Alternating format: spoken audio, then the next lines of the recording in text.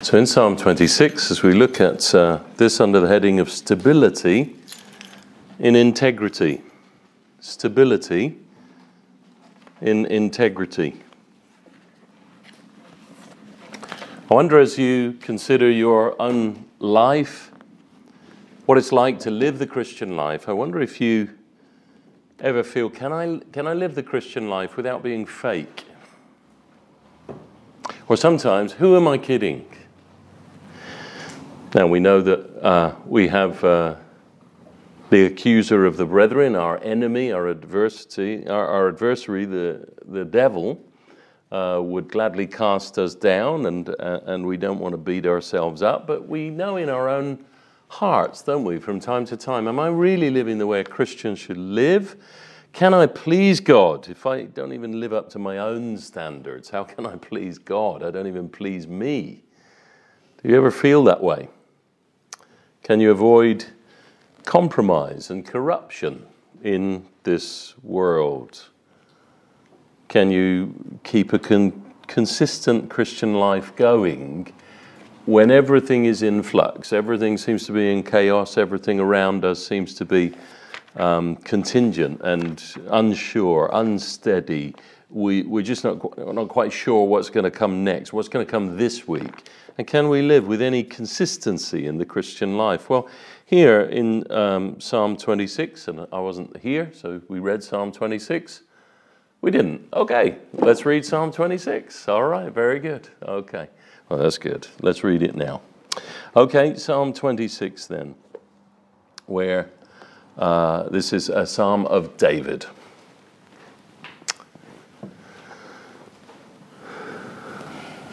This is a prayer to the Lord. Vindicate me, O Lord, for I have walked in my integrity, and I have trusted in the Lord without wavering.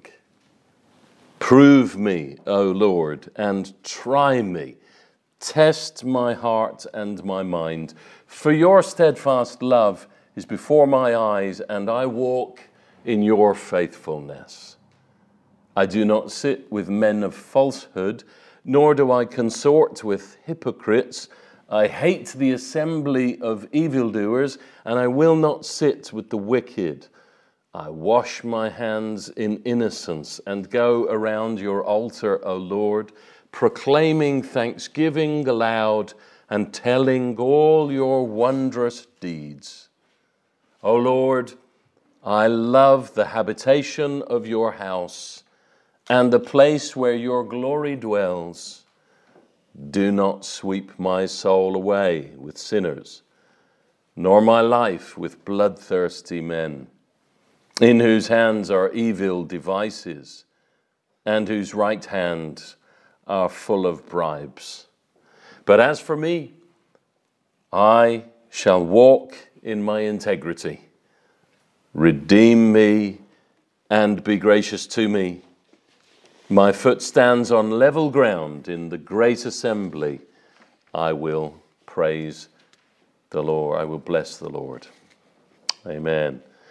I want to look at this where you have David clearly in a situation where he's displaying integrity in adversity. That's the first point that we look at here. Integrity in adversity. Vindicate me, O Lord, for I have walked in my integrity, and I have trusted in the Lord without wavering. Prove me, O Lord, and try me. Test my heart and my mind, for your steadfast love is before my eyes, and I walk in your faithfulness.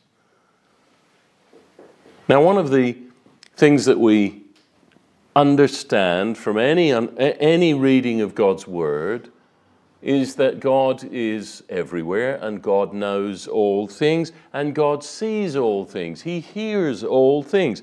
Hebrews 4:13, nothing in all creation is hidden from God's sight. Proverbs 5 says, your ways are in full view of the Lord, and he examines all your paths. Matthew 6:4, your Father sees what is done in secret. Okay, so what Google satellite will not show up about your life, God knows. Okay? Yeah, what Alexa can't hear in your home, God hears. Okay? No one knows what I'm thinking, God does. Before a word is on my tongue, you know it altogether, O Lord. So we understand that God is supremely in the position of being able to, verse 2, prove us, try us, test us. Now, is that what happens in our lives? Is there a test? I wonder if you were the kind of person at school, is there a test? And you immediately go into a panic attack. I was not that kid in school. It would be okay. Maybe you're not that kind of person. Maybe you're oh, no, we've got a test. I need to stop everything and start revising and start studying. What lesson was it anyway? Are you that kind of person who gets anxious just at the mention of the T word, testing? There's a test due. But God is testing you. He is looking at your life. He is considering your ways. Psalm 33:18, behold, the eye of the Lord is on those who fear him. Do you fear him? Are you a believer in the Lord Jesus Christ? His eye is on you. He's watching you. God is looking for, in this case, David teaches us, integrity, even in adversity, even when things are going against us. 1 Peter 1, we as Christians are to rejoice in various trials, tests, so that the tested genuineness of your faith may result in praise and glory and honor at the revelation of Jesus Christ. You're being tested so that he can be glorified. Now, hang on a minute. Hang on a minute. I didn't like being tested when it was me who was glorified. I got an A. I got a gold star. I got a distinction. When I do it for my glory. Now you and I, we are being tested for his glory. Because the way we live our lives reflects on whether he is good or not. And that's what we communicate to the world, by the way we live. And so here, David is crying out for vindication. That's his first word, isn't it? Vindicate me. Now, that is, vindication is the evidence of integrity. In other words, I've been tested and I've been found to be sound. That's vindication. That one's public and private lives match up. That there's no disparity between the two. There's no secret corruption. That when your motives and your methods are called into question, they align consistently with God's word and with your word, what you have promised, what you have committed yourself to, that they line up, that they agree. Now, this is a great Christian quality, integrity. It's not a word we use as much as we should, I don't think. But that's the question. Are you the same person in private as you are in public? Or are you a fair weather Christian only? It's a performance that you go on and you do your thing. And one of the things, I don't know whether you follow, celebrity news, but, these performers, these actors, they go on stage and they do their thing and then they come off stage and they're completely different people. They seem like I'm on the top of the world. Like comedians, particularly. Think of Robin Williams, people like that. He's a laugh a minute, big life and soul of the party, but actually inwardly dying, desperate, sad, depressed. It doesn't seem to fit. What are you, really? And integrity, said Billy Graham, means our outward life is consistent with our inner convictions. So it's a really good definition. Our outward life is consistent with our inner convictions. This is what we really believe, and this is the way we're living it out. F.B. Mayer said this. It's a longer quote, but stay with me. He said, the supreme test of goodness is in the smaller incidents of our character and practice. Not what we are when standing in the searchlight of public scrutiny, but when we reach the firelight of our homes. Not what we are when some clarion call rings through the air, summoning us to fight for life and liberty, but our attitude when we're called to the sentry duty in the grey morning, when the watchfire is burning low. That's the test.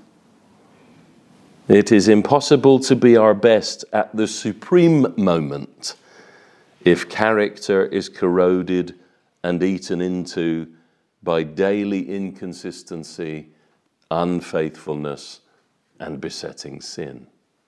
Yeah. In other words, we all imagine that should the heroic day come, when we must be burned at the stake, I will do well in that hour. You will not do well in that hour unless in the hour when no one is watching and there are no applause and there is no limelight. If you're not consistent at that moment, you're not really going to be much use in the great moments. Huh? Now, all of us have found ourselves tested.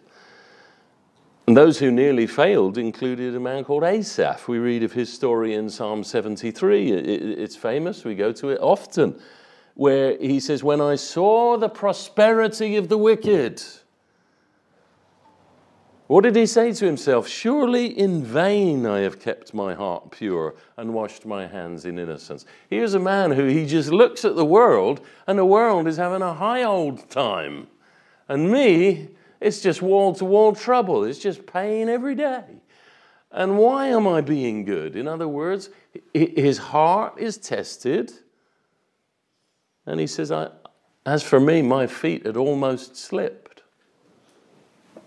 Have your feet almost slipped? You're looking in this world and you're just saying, it's not worth it to be a Christian.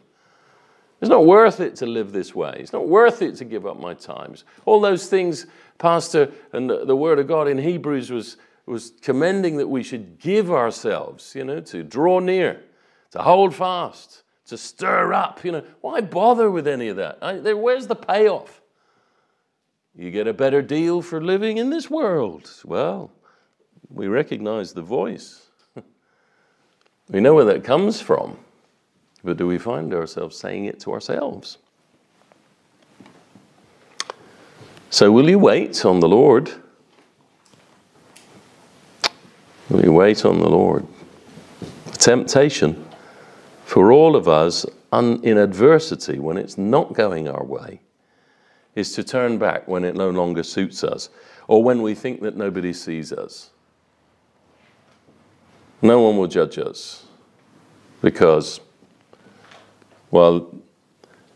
in Psalm 15, we hear about this great commitment to integrity that is highly prized in the eyes of the Lord. God honors those who fear the Lord, who keeps an oath even when it hurts and does not change his mind. That's how the NIV puts it. Yeah, who swears to his own hurt and changes not. That's my word. That's my commitment. And even if it doesn't suit me, even if it's not easy, that's my word nevertheless. And God honors that. He values that. That's integrity. And integrity, if you're going to have that kind of integrity, it requires trust. There's faith involved. It's a thing of faith. Why have integrity unless you believe? But you do believe, as David believes. I have walked in my integrity, and I have trusted in the Lord without wavering. Why would anybody bother with integrity? It's hard work. Unless we believed in the Lord. Unless we believed that there is a hereafter, unless we believed that there was a reward for the righteous, unless we believed that God is watching, unless we believe that God is one who blesses and rewards those who fear him and walk in his ways, and he sees. So unless we believe that, why would we do this? Why would we live this way? Integrity depends on whether you have someone worth trusting. And that's what this world wants to know. Do you have somebody worth believing in? And only your life will tell them yes or no. In the Lord, you do have someone worth trusting. So will you wait or will you waver? Will you wait on the Lord or will you waver in your trust of him? Your integrity needs faith. Hebrews 11:6. He who comes to God must believe that he is, and that he is a rewarder of those who diligently seek him. Do you believe that? He is. And he will help me. He will be found by me if I seek him. Do you believe it? The man of integrity clearly does. Psalm 27:13. I believe that I shall look upon the goodness of the Lord in the land of the living. Wait for the Lord and be strong, and let your heart take courage. Wait for the Lord. Much of the Christian life is about waiting on the Lord. I hate waiting. Do you hate waiting? I hate waiting. But at least if I'm waiting on the Lord, I'm waiting for someone who's utterly and unfailingly faithful. And if I'm waiting on his promise, it will happen. For your steadfast love is before my eyes, and I walk in your faithfulness, said verse 3. For your steadfast love is before my eyes. What my eyes are focused on in the situations that are easy or difficult, whether they're good or whether they're bad, whether adversity is coming my way, whether there's all sorts of pressure, scrutiny, difficulty, opposition, pain, martyrdom, whatever's coming my way, on what will I focus my attention? Follow your heart? Really don't. Really don't. The answer, my yoga friend, is not found within. Yeah? It's not going to come out of you. Meditation. You can seek to find yourself. Let's all go to India and go find ourselves. You won't like what you find. Yeah? Wait on the Lord. Wait on the Lord. What does the psalmist say? Your steadfast love is before my eyes. I'm thinking about how God loves me. I'm thinking about how God has loved me.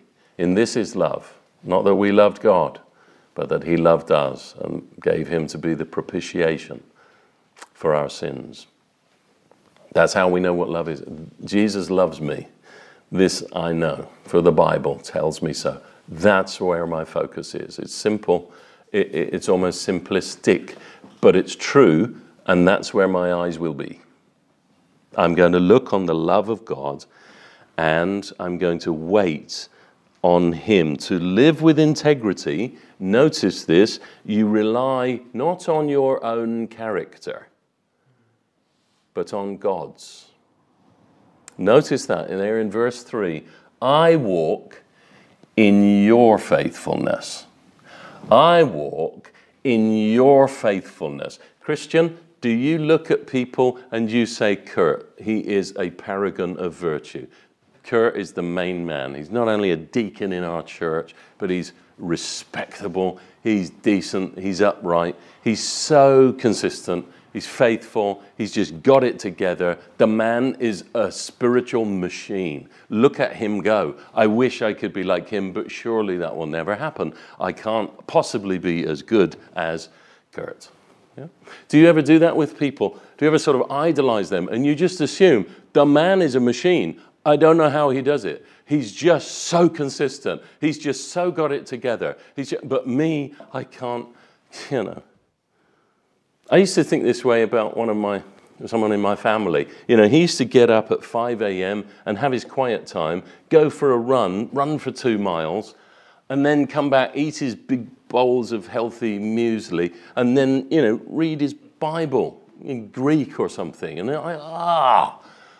I'm struggling to get out of bed at, sort of 8:15. I was like wrestling with the duvet. The leaden duvet appeal, no, I can't do it. Have you ever been there and you just think, I am a couch potato. This man is a machine. I can't be like that.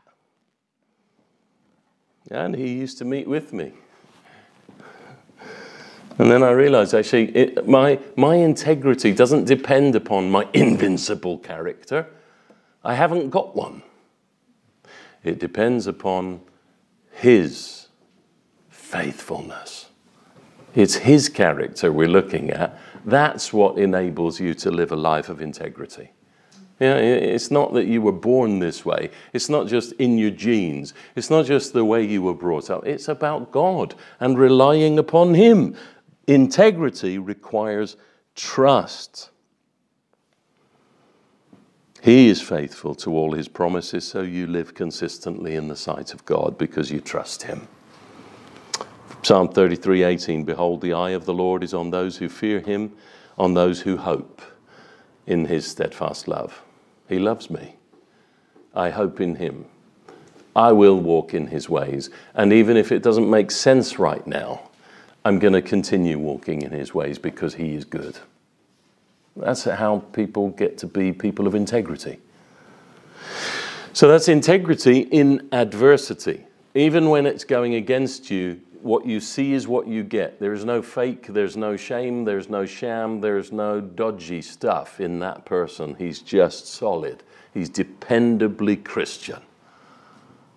Integrity, even in adversity. Why? Because we believe in the steadfast love of God and his faithfulness. Amen. Amen.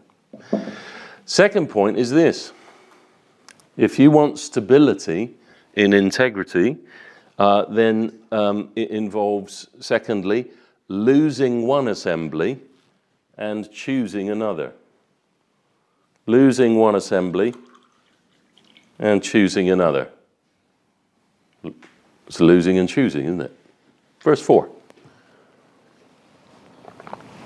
I do not sit with men of falsehood,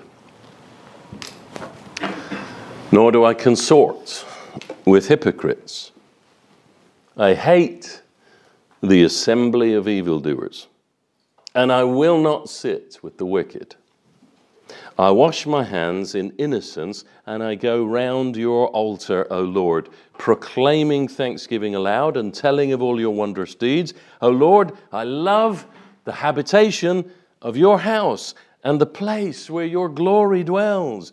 Do not sweep my soul away with sinners, nor my life with bloodthirsty men, in whose hands are evil devices and in whose right hands are full of bribes.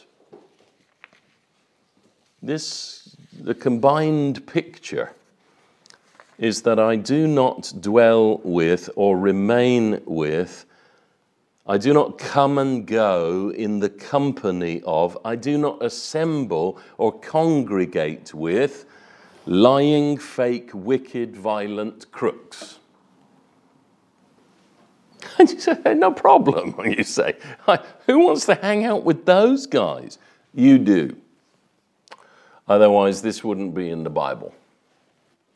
Yeah, that's why it's here. It's because you and I, we are tempted to find ourselves dwelling with, sitting with, remaining with, coming and going in the company of, assembling with, congregating with, being found with, taking our stand alongside these people. And you say, no problem. Who wants to hang out with those bad guys? Titus 3, you remember who you are, right? You remember where you were born, right? You remember how you grew up, right? You remember what it was like before Jesus. Yeah, BC, before Christ in your life. Do you not remember? Was it that long ago? What were you, like 6 months old when you got saved? Can you not cast your mind back even just a little bit to think to yourself, that's not the way I was? Titus 3 says that before God's kindness saved us, we ourselves were once foolish, disobedient, led astray, slaves to various passions and pleasures, passing our days in malice and envy, hated by others and hating one another. That was us, not that long ago. Colossians 3:7, you lived among them, and you also used to walk in these ways. That's the truth of God's word, and you know it to be true. Ephesians 2:3, all of us also lived among them at one time, gratifying the cravings of our flesh and following its desires and thoughts. So let's just stop right there, right now, of going, I don't understand these people. I think you do. You were one of them. You were one of them. Yeah. For pity's sake, you must have a gospel interest in the lost. For you were that person. That was you. But you were saved by the kindness of God. But nevertheless, let it not take away from the fact you were born in a crowd. You were one of them. Like the rest, we were by nature deserving of wrath. Children of wrath. That's who we were. And so is it that alien to you to say, oh no, I would never hang out with those sorts of people? You were those people. Not so very long ago. But the grace and the kindness of our God has saved you. And so verse 9 tells us why separation is necessary. David pleads with the Lord, do not sweep my soul away with sinners, nor my life with bloodthirsty men. Because lostness and death follow from being in the congregation of this world. If you want to assemble with this world, death is the end of that. If they are the ones we sit with, walk with, consort with, enjoy the company of, the world is passing away along with its desires, but whoever does the will of God abides forever. This world, beloved, is a sinking ship. That's why online, in the chat room, on the social media page, in the book, in the magazine, on the box set, in the film, in the book you're reading, are you immersed in this world? And is it what you love? This world, beloved, is a sinking ship. How do we get off this thing? That's what you should be thinking. How do I get off this thing? I don't want to be with these people when the judgment comes. Encourage one another, all the more as you see the day approaching. What's the day? The day of judgment. And if you will be found with the world, you will be lost with the world. Now we are the ecclesia. The word for church, the New Testament church, is an interesting word. It means ek, out of, klesia, called, or kaleo, from called. So you are the called out ones of the church. It's in the name. It kind of says it on the tin. It's written on the label there. That's who we are, because we are called out people, called out of one congregation into another. Don't fall between the cracks. There are none. There's no fence to sit on here. It's not like you can leave one and not join another. You're called out of one assembly and you're put into another. You are out of one body, one kingdom, one domain, and you are put into, by the grace of God, in saving regeneration, into another kingdom, another body. Colossians 1:13. He, Christ, has delivered us from the domain of darkness and transferred us to the kingdom of his beloved Son. You're out of one and you're into another. Or are you? Beloved, let me plead with you again. If you can't say, yes, I have been called, and yes, I am, and I do belong to the church of God, then what dreadful things the day holds for you.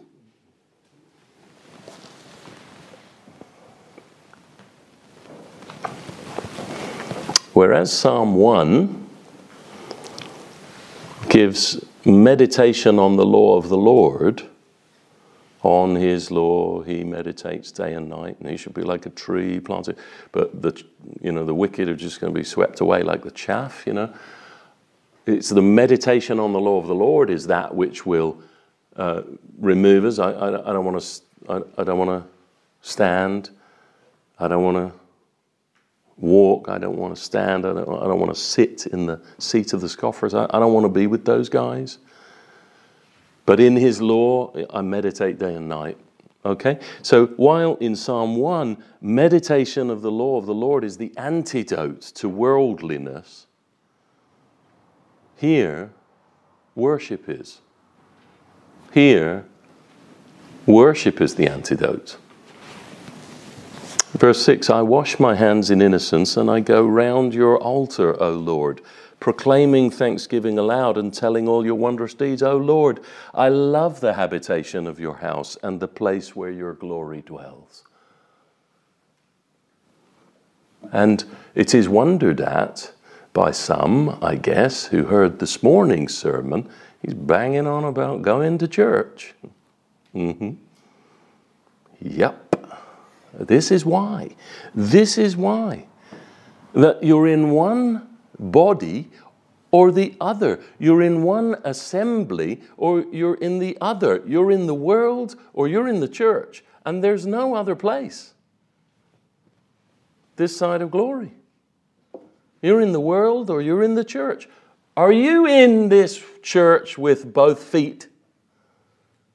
Or are you sort of wishing you were kind of back in the world? Well, I guess we're all kind of tempted to be in the world. And you know what it's like? You filled your head. Maybe you've watched a film. Maybe you read a book. Maybe you listened to a song. Maybe you had a conversation with a non-Christian friend. And you come out and you feel a bit slimed, Feel a bit contaminated. Have you ever shaken hands with somebody who you know is just filthy? Have you ever done that? You've just shaken hands with somebody, they smell rank. They probably, I see young men walking around with their hands down their trousers, walking along like this, and then they shake my hand. My hand feels like it's painted like something, and I don't want to touch it to my face or anything. I'm not really a clean freak or a germaphobe or anything like that, but there are some people that you just think, okay, I've shaken your hand, I've shown you some kindness as a fellow decent human being. Now, where are the bathrooms? No. Are you like that? Do you know what that's like? Just me, no one's shaking my hand after the meeting. Right, okay, but sometimes you feel like that, you feel like I'm contaminated here. Some of our medical professionals will know what that is. Okay, I've crossed a boundary here. There's been touch between some contaminated. There's a protocol. I've got to go through some cleansing ritual now in order to be hygienic and safe, yeah? Let's hope so. You're trying to keep us alive, okay? But in this way, we've been in the world and we feel the contamination of it. And I wonder if you feel slimed. I'm contaminated now. I've been a bit polluted now. I need to be clean. Do you understand what that's like? Well, he talks about here, verse 6, washing. That is preparation for worship. That is recognizing the need of cleansing for acceptance. Do you? You're only in this body. You are accepted in the beloved, Jesus Christ. That a price needs to be paid in order for you to be cleansed, in order for you to belong here. And you do, because of Jesus. Do you go round the altar? That is, to come to God by means of the sacrifice he has provided for that cleansing. David, of course, writing in the Old Testament economy where they were still pointing forward to the Messiah with the sacrificial lamb and offering. Yeah? We have the Lord Jesus Christ. There is no altar now. Notice in the architecture, there's no altar. When there is, well, it's blasphemous, really. There is no altar. There is no sacrifice today. The sacrifice has already happened. Yeah? You with me, Protestant people? There is no sacrifice today, right? Okay, hallelujah. It's once for all paid. But when we come to worship, when we clean the dirt off our feet, so to speak, and we come into the house of God, we do so by means of the sacrifice once made for us. Yes? Amen? Is that just me? No, it's not. It's you as well. It's you as well. And so we're proclaiming thanksgiving. We're telling, this is giving glory to the Lord with my heart and with my mouth when I'm in the people of God and I'm acting like the people of God and I'm loving God's house. Devotion, the continual practice of worship. Look at those things. This is what it means to be in the house of the Lord. That's what it means to leave the congregation of the world behind and say, look, I need to be cleansed because I feel a bit dirty because I've been in this world and now I come to the worship of God, and I do that by the cleansing. I do that by the sacrifice once made. I do that by proclaiming in thanksgiving and glorifying my glorious God who has given me this life with my heart, with my mouth, with all my being. And I love God's house. So a question, and I'm preaching to the choir because you're here, right? I get that. So I don't want you to go away feeling he bashed me again, and I was there. But no, I'm not. But by all means, take this recording and pass it on to someone who isn't. Where would you rather be than in the house of God? You got any place better to go? Anywhere? When you say it like that, Pastor, thank you, because you're the guy who you always do say it like that. Thank you. But it needs to be said. Where would you rather be than in the dwelling place of the Lord God? Are you loving God's house? What is habitation without habit? What is habitation without habits? The clue is in the language, yeah? That's where I want to be. And the reward, folks, is God. The reward is God. It's God's dwelling place. To come to church, it's not like the reward is Pastor Ali shook my hand and he ticked his register to know that I was there. That's a very small reward. It's really not worth very much. To come to the house of God is to come where God is. To come to the place where God is. And He is the reward. You don't get brownie points for turning up here. You get God because we're in the worship of the Lord. Stability. Thirdly, stability in integrity. Verse 11 and 12 with me. But as for me, that's the kind of language that says people are doing different things. People are doing different things. Do you remember Peter saying to the Lord Jesus Christ after the resurrection and after he's been reinstated? He's so Peter, isn't he? He's just been reinstated. Okay, you're just loved and accepted again. And he says, now, Jesus, I've got a big theological question. What about John? What about John? I love Jesus and I love Peter. Peter's just so me. I see Peter and I think I would be that stupid. And he just says, what about John? What's going on with John? And Jesus says, Message version, mind your own, Peter. Yeah. He just basically says, what's that got to do with you? Okay, and that's the issue, isn't it? That in this life, we can bang on so much. Please, Brief confession time, okay? Sorry about that. I did Twitter for about, 6 weeks or something like that. I did Twitter because I thought, yes, I owe it to the world to share my opinion with them. And here's what I learned. No one wants it. And so it's purely an exercise in just venting my frustration with everything the way the world is. And, well, there's enough of that in the world. So, funnily enough, people are not queuing up to hear that. And so I just wound it up. I don't want to do any more of that, because comment on what other people are doing is, what use is that? What use is it, really? It was an interesting experiment. I learned some stuff, but basically it's a waste of time. And as I did that, I recognized this. What concern is that of yours? What other people are doing? I think I know a lot of Christians, maybe you do too, who spend all their time judging other Christians. Those are the bad guys. These are the people that are bad. Now, in fairness, there's a role of shepherding. That is a duty of the shepherds. You'll hear me, name and shame, prominent supposed Christians, professing Christian pastors, teachers, and saying they're doing it wrong. Why am I doing that? To guard you from them. But you don't need to do that. That's the good thing about having a shepherd.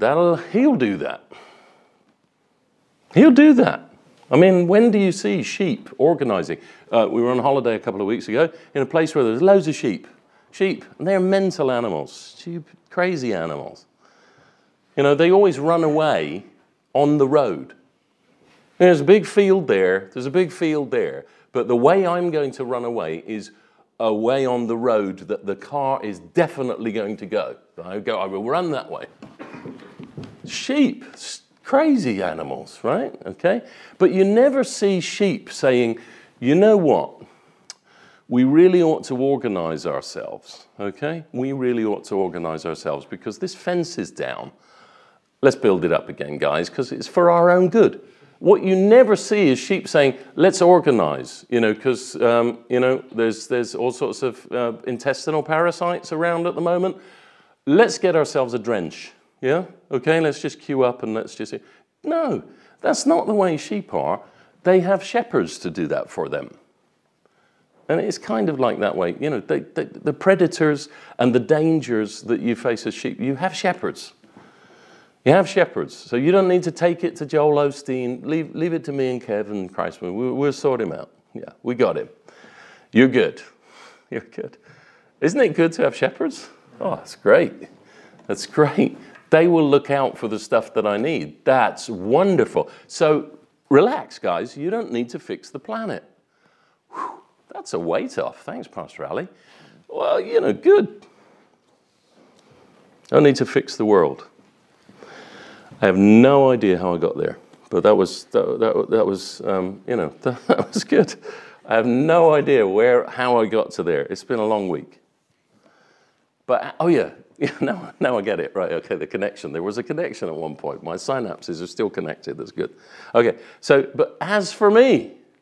And this is saying, look, it doesn't matter so much what other people are doing. That's not your great concern, to go fix the planet and sort everybody else out. As for me, David is basically saying, look, a lot of people don't think this way. But as for me, a lot of people don't really have an investment in the house of God.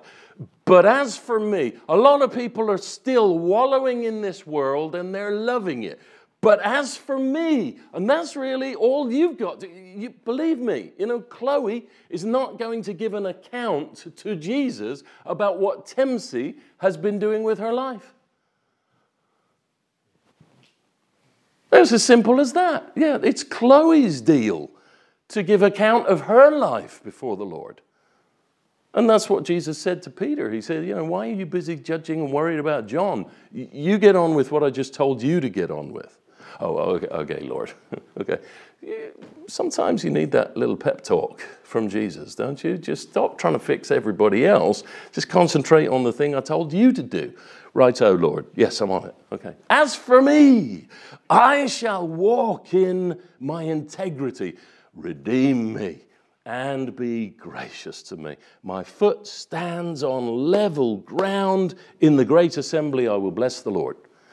For a man of God, David mentions himself a lot in this psalm. If you go and look at the personal pronouns, there's loads of them. I, me, my, me, my, I. It's just I. He's talking about himself an awful lot. And I guess that's what you would expect from the man who would become the house standard of righteousness for the kings of Israel.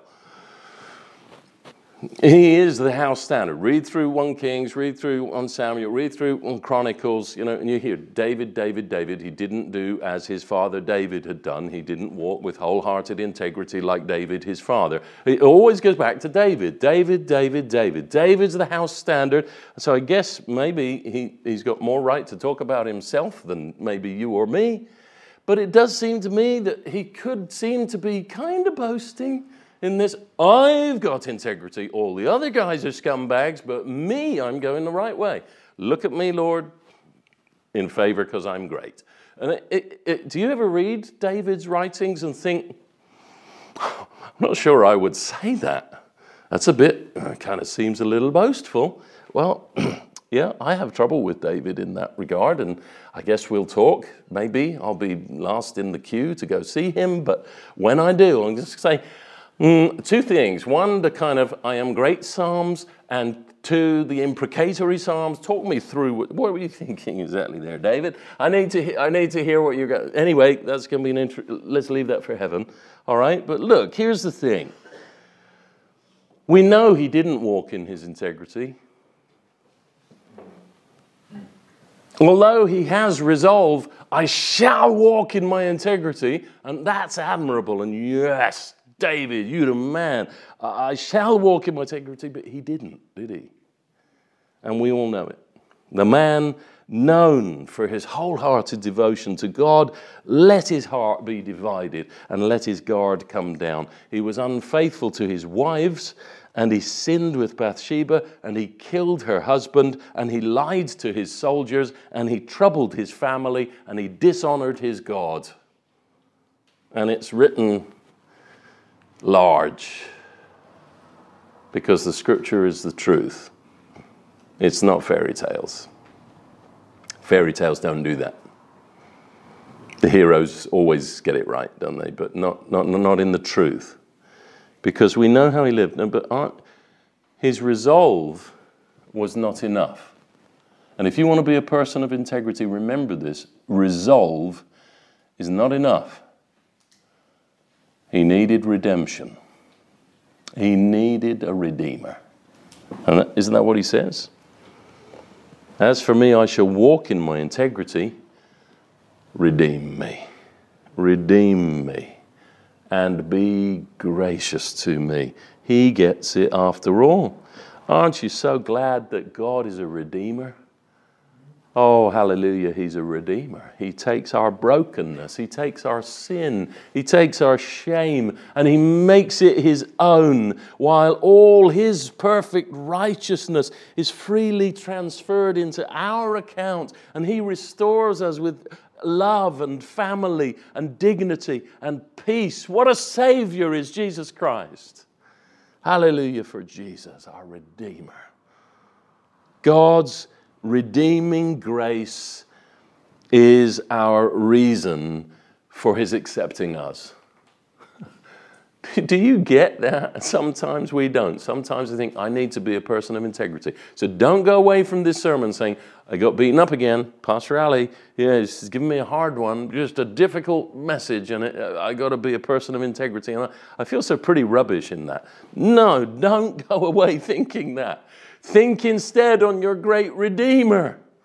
God's redeeming grace is the reason he accepts us.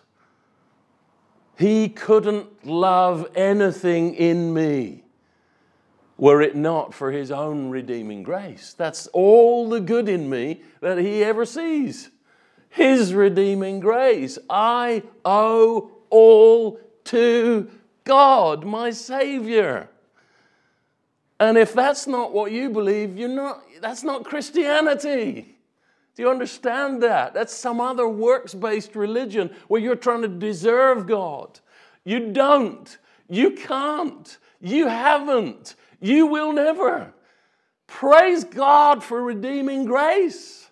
He has taken you when you didn't deserve His love, and He's given it to you freely to make you pleasing to Him.